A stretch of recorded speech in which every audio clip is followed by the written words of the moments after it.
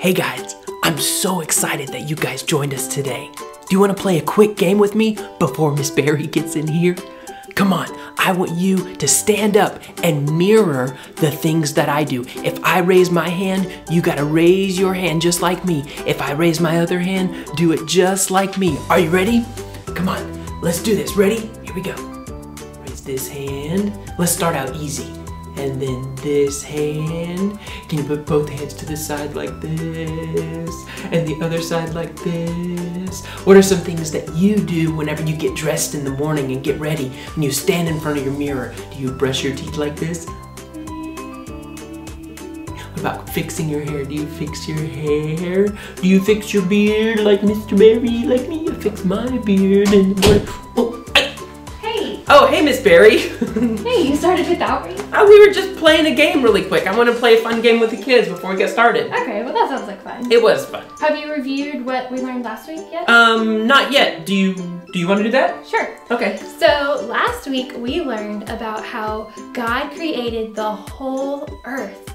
He created light, He created the stars and all the planets, and He created the plants and the animals, absolutely everything. He did, and He did it with special design and a great purpose.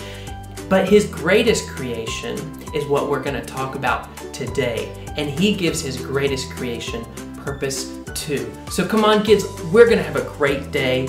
Let's jump right into it.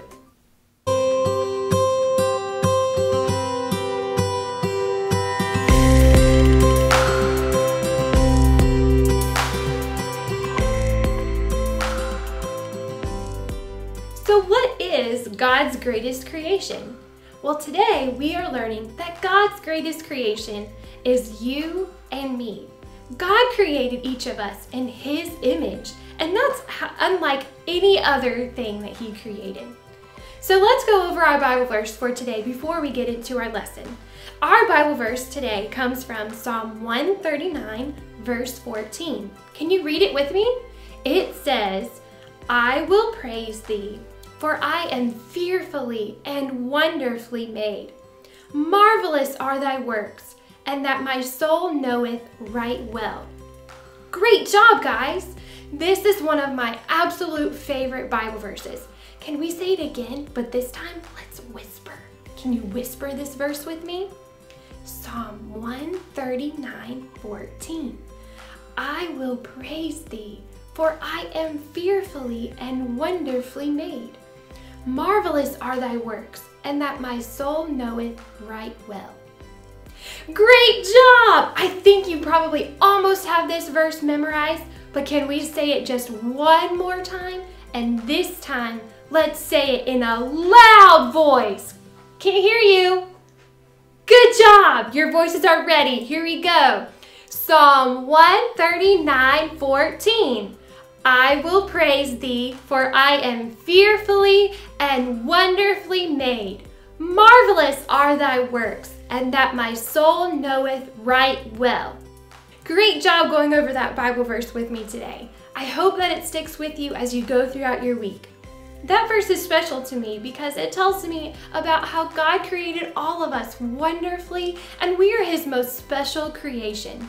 So let's dive right into our lesson today, where we learn about how God created us in His image.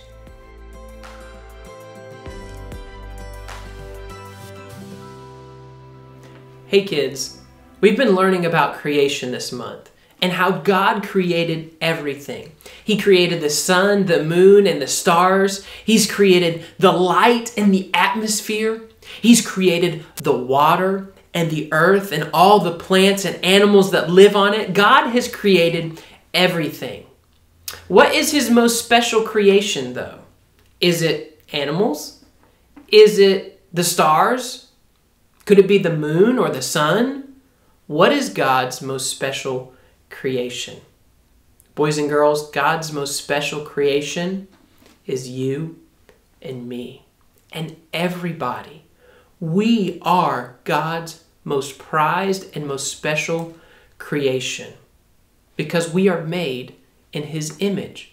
We are different and unique because God made us in His image. But have you ever stopped to think, what it means to be made in God's image? What does it mean to be made in his likeness? The Bible teaches us the answer to that question. So let's look at the book of Genesis, chapter 1, verse 26. Take out your Bible and turn there with me. The Bible says, "And God said, let us make man in our image, after our likeness, and let them have dominion over the fish of the sea, and over the fowl of the air, and over the cattle, and over all the earth, and over every creeping thing that creepeth upon the earth." So God created man in his own image. In the image of God created he him. Male and female created he them. And God blessed them. And God said unto them, "Be fruitful and multiply, and replenish the earth and subdue it, and have dominion over the fish of the sea, and over the fowl of the air, and over every living thing that moveth upon the earth." God created people with a very special purpose. The world would teach us that a big bang happened and humans just appeared, or we evolved. But the Bible teaches us that God designed us and he gave us a purpose. Some of the purposes that are mentioned here in the passage that we just read is that we are to have dominion over the earth. We are to rule and have authority over things, to be managers or stewards over the earth so that we can take care of it. Another one of the things and purposes that we are to have is husbands and wives are to one day have children and to grow those children to know and to love and serve and worship God. Boys and girls, your purpose and my purpose is to know God and to love him. You see, we are unique in that we can have a relationship with God. We can love him. We can serve him. We can know him intimately. We can learn from his word who God is. That is what is important and special about being made in the image of God. You know, there's a lot of things that go on in this world where it doesn't seem like people understand this. They don't understand that all people are made in God's image. And people hate each other. People hurt each other. They'll even go as far to kill one another. God doesn't want it to be this way. God wants us to love him above all. And whenever we love God with all that we are, it'll help us to love our neighbors too. It'll help us to love all other people, no matter what they look like or how old they are or how young they are. We know that God made them in his image too, after his likeness. And so we should love all people because they are all made in God's special image. Boys and girls, you are made in God's image. You are his representative. You are made after his likeness. And you are to show the world God through your life. This reminds me of a story in the New Testament where Jesus was being questioned by some people about paying taxes. They said, "Why are we supposed to pay taxes?" Or, "Should we even pay taxes?" And Jesus, he asked them a question. He says, "Does anybody have a coin? Somebody show me a coin." And a man reaches into his pocket and he pulls out a coin. And Jesus asked him a question. He says, "Whose image is on that coin?" And the man looks at it and he says, "Caesar." Caesar was the ruler at this time. The man said, "Caesar's inscription and his image is on this coin." And Jesus said, "Pay to Caesar what is Caesar's. His image is on it, so pay it to him." And then Jesus says something else, and this is really great. He says, "Pay to God or give to God what is God's." The man should have asked, "What do you mean?" And Jesus would have said, "You are made in the image of God. God's image is on you. So give your life to God." Boys and girls, that is what's unique about you and me, is that we are created to worship God and to know Him and to give our lives to Him. We are so much different than all of other creation because of that fact, because we are made in His image to worship Him.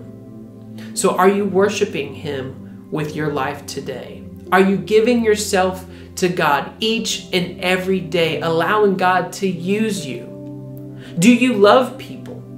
Do you realize and understand that all people, no matter the color of their skin, no matter how young they are, no matter how old they are, no matter if they're big or small, short or tall, all people are created in God's image? Are you showing them that? Are you showing them that you love them and that you care for them?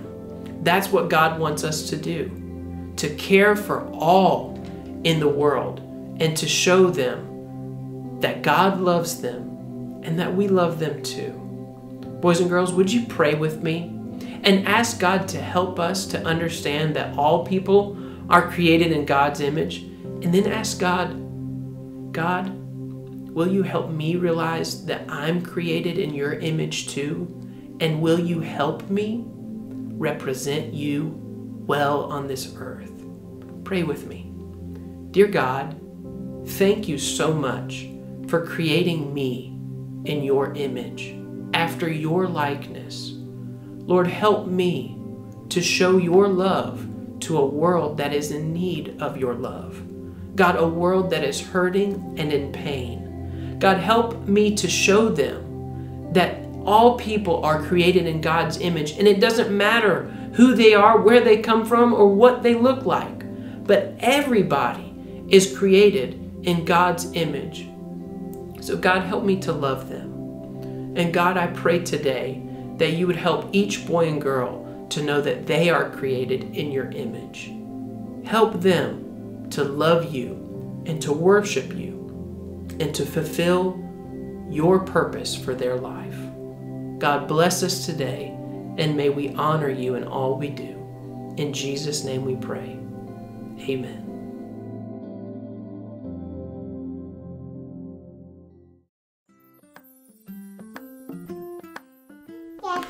Hey Ellie, look what I have with me today. It's a mirror. Can you see yourself? Yeah? Can we make silly faces? Yeah. Okay. Here. What silly faces can you make? Whoa, that is a super silly face. What's another silly face you can do? Can you do surprise? Whoa, those are super silly faces. We are looking in a mirror today, and the mirror helps us see what we look like, right? Let's look and see. What color eyes do you have? Blue. Blue eyes? What color hair do you have? Yeah, that's okay. What color hair do you have? Blonde hair, that's right. Good job. Whenever we look into a mirror, it helps us see exactly what we look like. When you look in a mirror, what do you see? Sometimes when people look in the mirror, they see things about themselves that they don't like.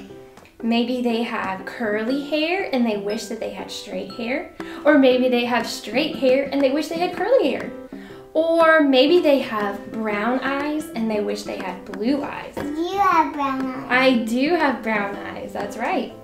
Or maybe they have blue eyes and they wish that they had green eyes. Every person looks different, but we are all created in the image of God. God created us to be exactly what He wanted us to be. He created us to look exactly how He wanted us to look. So Ellie, let's look in the mirror. You see your blue eyes? Mm-hmm. Let's thank God. Eyelashes. You do have eyelashes. They're beautiful. Let's thank God for your blue eyes that help us see. Yeah. Can you say that? Yeah. Say, thank you, God, Thank you, God, for my blue eyes for my blue eyes. that help me see. That help me see. What else can we thank God for? We can thank God for our strong arms. Can you show me your strong arms? Strong arms. Say, thank you, God, for my strong arms. Thank you, God, for my strong arms. Good job. We can say, thank you, God, for my teeth Thank you, God, for my teeth. that help me eat my food. And that helped me eat my food. That's exactly right. God created us in His image to look exactly how He wanted us to look. We should thank God for the way that we look instead of looking in the mirror and focusing on the things that we don't like. Was this fun? Yeah. This was fun. I like making silly faces with you. Who made my eyelashes? Who made your eyelashes? God. God did. That's right. Say bye. Bye. Thank you guys so much for joining us today. It's been a joy to learn that God created us in His image and in His likeness. And our greatest purpose that He gave us was to glorify Him and worship Him, giving our lives to Him freely. This was such an important lesson that we learned today, so we hope that you use this time to discuss everything that we learned today with your family. Get everyone together and go over the questions, because this is something that we should be talking about on a daily basis, about how God loves everyone and that we are created in His image. We are. We're all created in His image. It doesn't matter our skin color. It doesn't matter how old or how young we are, short or tall, big or small. God loves everybody because He created everyone in His image. So let's share that with the world, letting everyone know that Jesus loves them. We love you guys. We hope you have a great day today, and we miss you. Bye.